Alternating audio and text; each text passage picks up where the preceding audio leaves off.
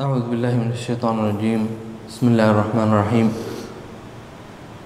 قل أعوذ برب الفلق من شر ما خلق ومن شر غاسق إذا وقب ومن شر النفاثات في العقد ومن شر حاسد إذا حسد بسم الله الرحمن الرحيم قل أعوذ برب الناس ملك الناس إله الناس من شر الوسواس الخناس الذي يوسوس في صدور الناس من الجنة والناس.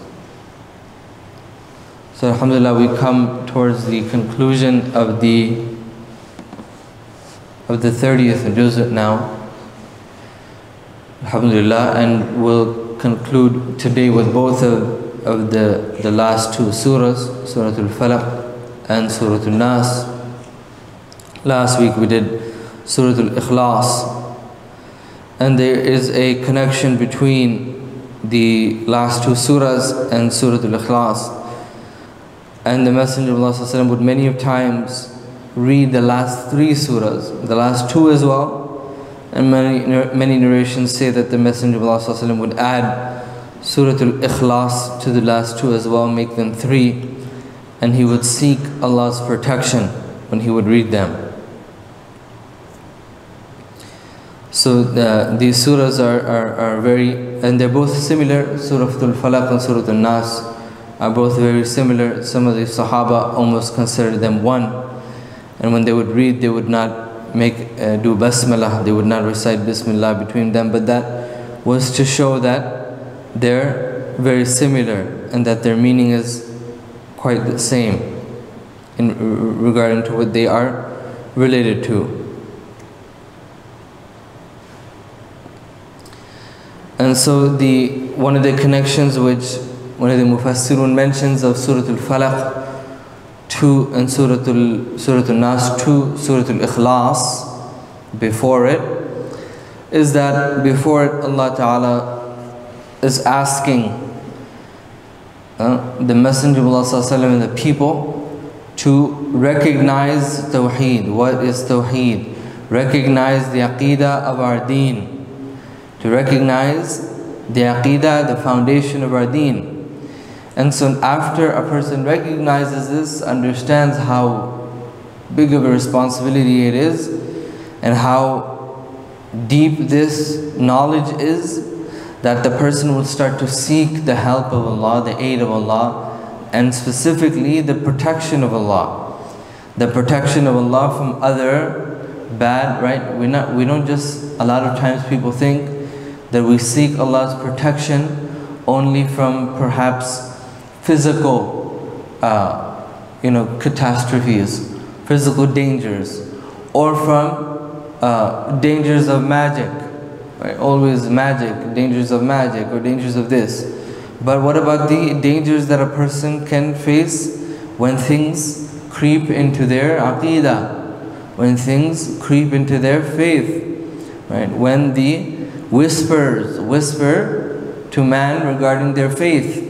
What about that? Right? So people have to seek protection, Allah's protection from that as well. And so Allah Ta'ala is saying that you believe in you sincerely believe in the belief of Allah, belief that Allah Ta'ala has taught to mankind, the correct belief. So now seek the protection of your Lord in carrying that belief.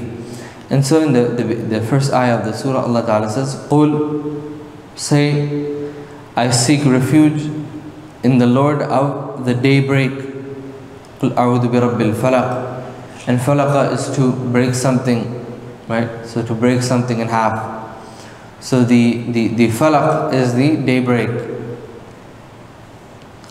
Qul a'udhu bi rabbil falaq. I seek refuge in the Lord of the daybreak. And so the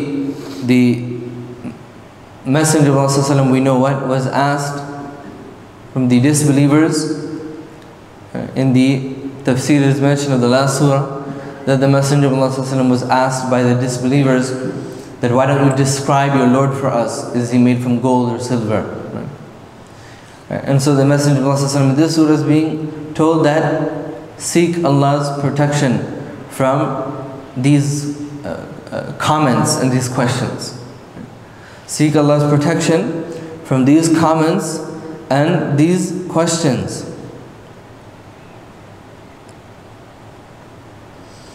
And so seek the protector of the creator of the day. Now, a discussion which comes up and some of the Mufassirun will mention regarding this surah. It's regarding seeking protection and what's the proper way of doing it. And very simply, right, the way we should, simple way that a person should go about it is that seeking the protection of Allah Ta'ala through certain practices is fine, as long as those practices have foundations. Right? So this is very important. As long as those practices have foundations, then it is correct. So there are times where the Messenger of Allah ﷺ was bothered by something or fell ill, and Jibreel ﷺ would come and recite things to him, right? Either that being Quran or other words. And there are examples which are given by the Mufassirun. For example, right, would say that, you know, it's just a dua, but that is what it is, right? That's why there's no need to make it anything beyond that. So for example, you'll hear, and this is very important, you'll hear so many things, oh, read this 24 times, and then, you know, read it backwards 7 times, and then blow it on your left shoulder, and then look down at your right toe. You'll hear like strange practices like this, right? These are, one should refrain from this type of stuff. Right? There are very simple recitations of Quran and du'as which the Messenger of Allah directly gave us. Number one, there can't be anything stronger than that. Right? So hold on to these practices foundationally. For example, when the Messenger of Allah would enter upon a sick person, he would say, "Oh Allah, you know, take the pain away, adhib al-bas, Rabb al-Nas, right? Ishfi him, right?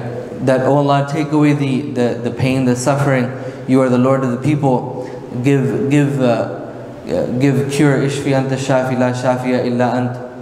That you give the cure, for you are the one who cures, and no one can cure beside you. No one can cure beside you.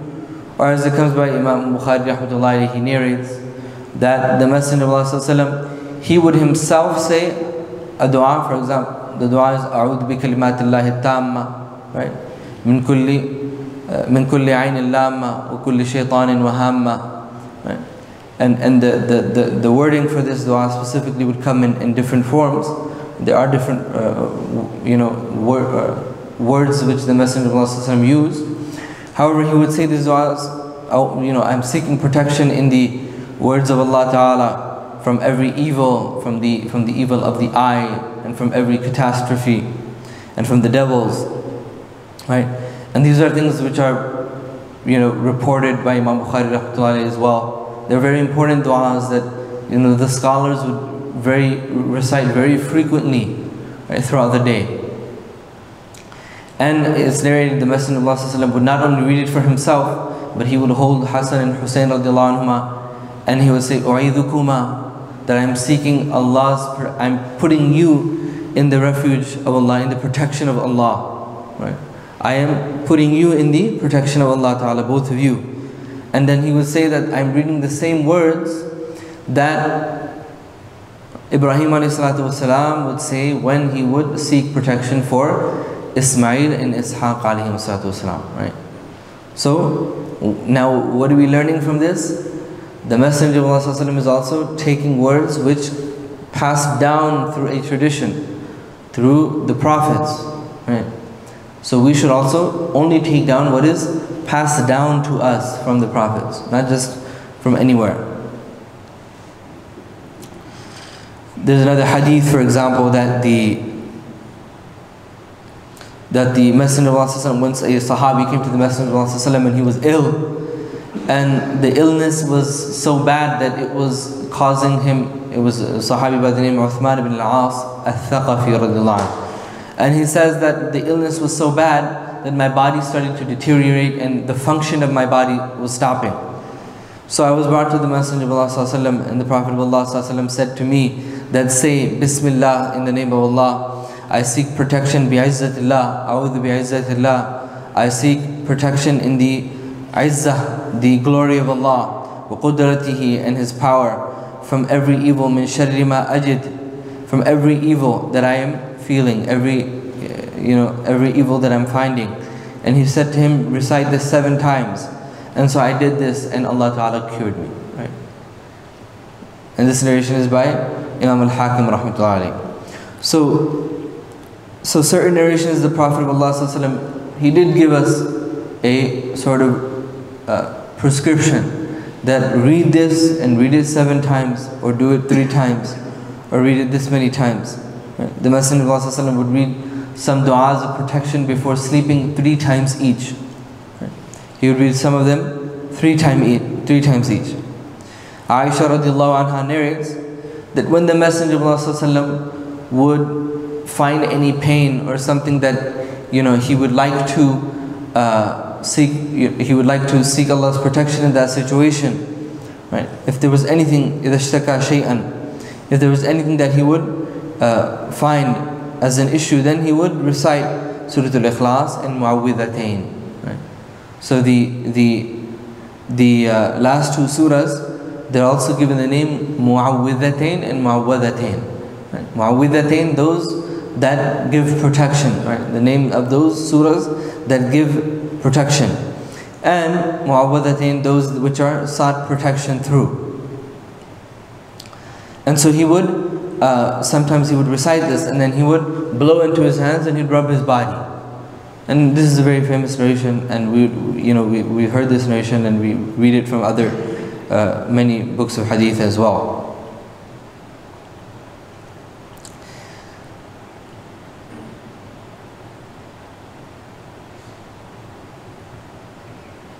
But the Messenger of Allah also did, right? He did say that any person who he dives too much into certain practices, then those people will never those people will never be able to properly perform tawakkul upon Allah Ta'ala. لَمْ يَتَوَكَّلْ عَلَى اللَّهِ. The Messenger of Allah said, certain people who do certain things, they will not be from the people who do tawakkul upon Allah. Meaning, again, people who are, you tie strings on a door, or you hold on to a doll, or you do certain things, again, which the Messenger of Allah did not call towards, but rather the people of ignorance at that time, or the people of ignorance at this time, they hold on to those practices, and then they do those things.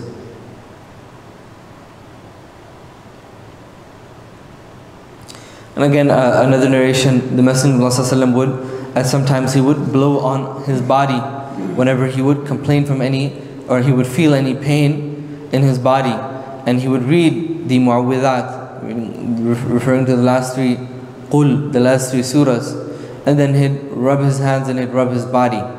He'd rub starting from his face and going all the way down. When the Messenger of Allah would lie down on his bed at the night, he would recite the Mu'awwidhatayn, the last 2 surahs, and then he would again blow onto his hands and then rub his complete body. So doing this practice is proven through several different ahadith, and doing so is good. And in the next ayah, or perhaps we can still pay attention to this ayah, that Allah Ta'ala is using the word Rabb, right? So He uses the word Rabb in this surah as well as in the next surah, seeking protection. Now obviously you're seeking protection from the Lord, but specifically in the Rabb, the quality of the Lord, which is to care for mankind, right? Which is to take care of and sustain the existence of mankind. So the Rabb, the sustainer, caretaker, one who overwatches. So seeking the protection of Allah Ta'ala from Him being our caretaker, as one would seek from a caretaker, one seeks protection. We seek protection from Allah Ta'ala. In the next ayah, Allah Ta'ala says, Min sharri ma khalaq, from the evil of what He created. So some of the Sahaba radiallahu anhum said, this is referring to Iblis in specific. And others said, rather, this ayah, by its wording, is alluding to generality. So it is in general to all forms of evil. Some of the narrations say that the surah was revealed at a time, it's a Madani surah, and the surah was revealed at a time that there was magic which had taken place. And some of the narrations say that it affected the Messenger of Allah sallallahu alaihi wasallam, and so then this surah was revealed along with the next surah. This is one narration as well, which is there.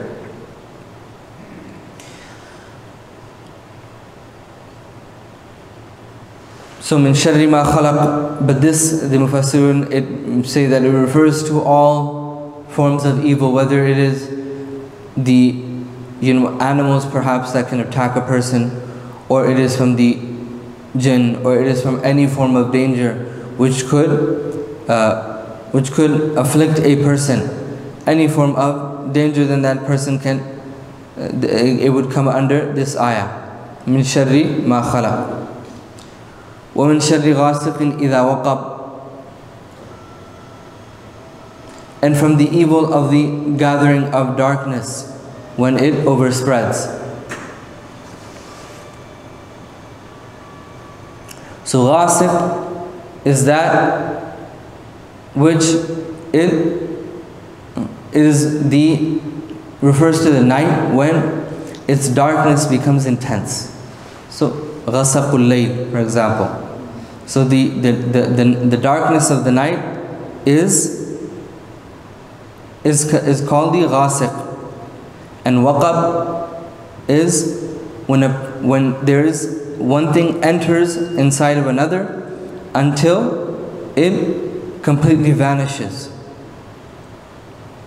Until it completely vanishes. So when the night comes about and the evils of the night spread, that Allah Ta'ala protect from that as well. Min sharri ghasiqin idha waqab. And so when the darkness fills the eye, right? Waqab also refers to when something completely fills the eye. So when the darkness fills the eye, and the evil of the night is apparent, right? There's a certain feeling that a human naturally gets during the day versus during the night. Naturally, during the night, every human being wants to seek protection. Every human being wants shelter. In the night, people do not exit their homes. In the night, people stay in their homes.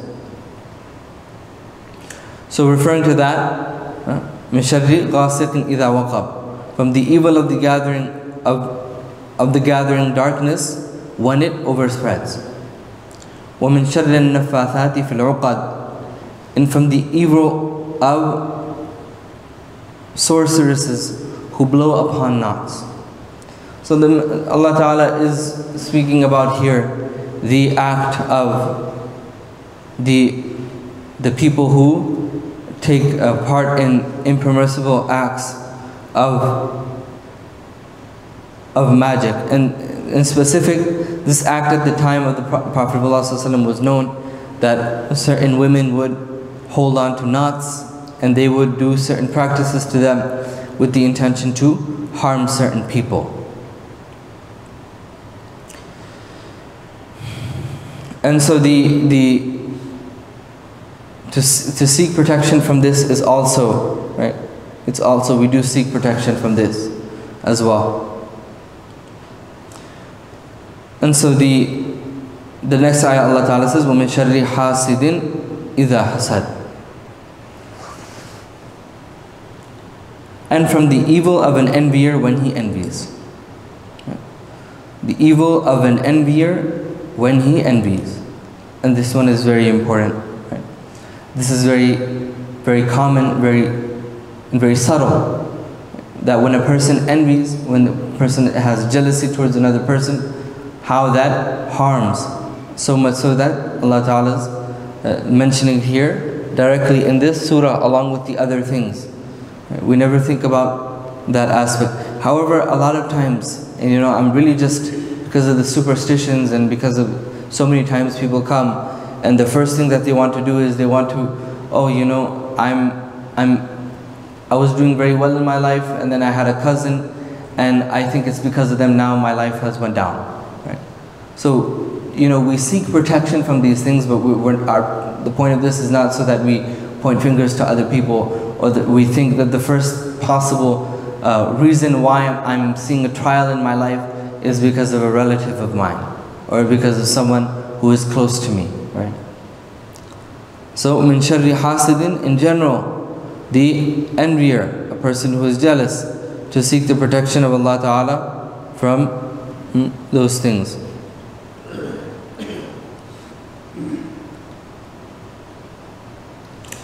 And we'll move on to the next surah.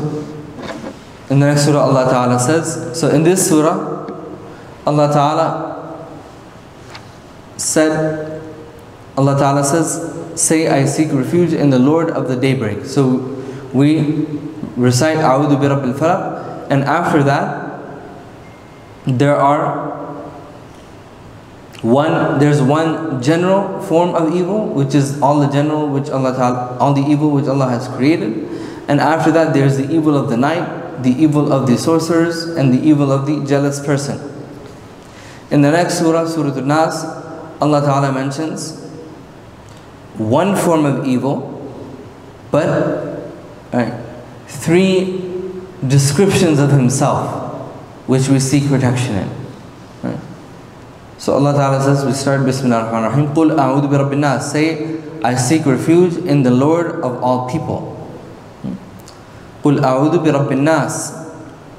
And so over here, this surah now is directed more towards the evils which may come towards people, from people. أَعُوذُ بِرَبِّ النَّاسِ, I seek refuge in the Lord of the people, Malik al-Nas, King of all people, Ilah al-Nas, God of all people. So Rabb, Rububiyyah is different, Uluhiyyah is different. And the specifics of that can become lengthy. However, Rabb in description is very simply the one whom is sustaining, taking care of other beings. Ilah is the being which is worshipped, the being which is celebrated, worshipped. That is Ilah al-Nas. Malik is very simple, that is the king of all people. And in this surah we are seeking protection from min sharril waswas al-khannas, from the evil of the inciting and receding whisper. So what does that mean? Min sharril waswas. So waswasa is a form of whispering. Right? So the Arabs would say when a person would get an internal thought or a whisper from inside of themselves, they'd say waswasa fi nafsihi. Now waswasa, this whisper doesn't necessarily have to come from outside. Right? It can come from directly inside, but it's described as another being. Right? So anytime our own self will give us a whisper towards evil, then that's another part of us. That part of us is being described as something completely separate. So a whisper coming from you, but also a different part of you. Waswasa fi nafsihi. And so this waswasa, right, we're aware of it. It is referring to the the whispers that come from, some of the Mufassirun say this is referring to a specific form of shaitan, a specific form of shaitan which is known to whisper. And reality is that, as some of the Mufassirun mentioned, this is minal jinni wal ins, right? As Allah Ta'ala says, shayatinul insi wal jinn. There are devils from people and there are devils from the jinn, right? So seeking the protection from the evil whispers of people as well as the devils. This is what this ayah is referring to.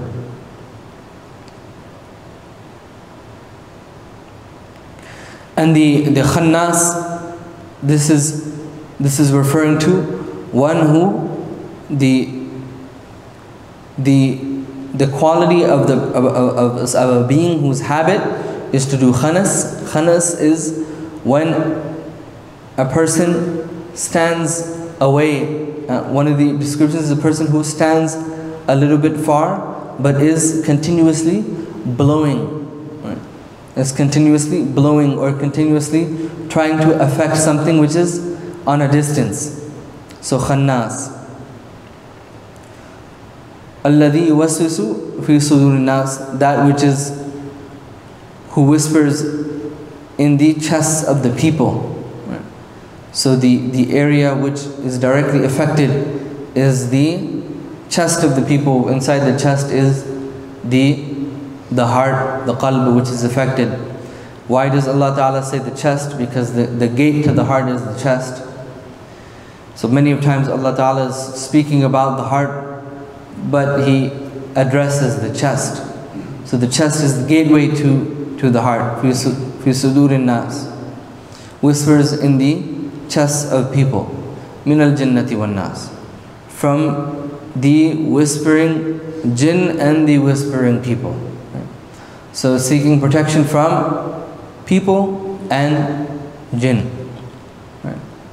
And so with that we conclude with the last two surahs. Again, it ties with Surah Al-Ikhlas very easily, which is to seek protection firstly of our faith, of our belief system, and then everything else along with that, from our bodies, our wealth, our families, as well as our health and everything else as well. So with that we ask Allah Ta'ala that He accept from us the completion of this juz' that we tried our best to do, that He forgive us for any shortcomings in our attempt to try to understand it, and that He allow us to always return. Right? Just because we finished this juz', we could do this juz' again, starting again from the beginning, and learn completely different things. This is the beauty of the Quran, right? So we could do this complete juz' again and talk about things from different discussion, different angles. May Allah Ta'ala accept from us, and may He forgive us for any of our shortcomings and give us deeper understanding and knowledge of that which we are trying to learn from His book. وآخر دعوانا أن الحمد لله رب العالمين. صدق الله العظيم. سبحان الله بحمده سبحانك اللهم وبحمدك. نشهد أن لا إله إلا أنت نستغفرك اللهم ونتوب إليك. جزاكم الله خيرا.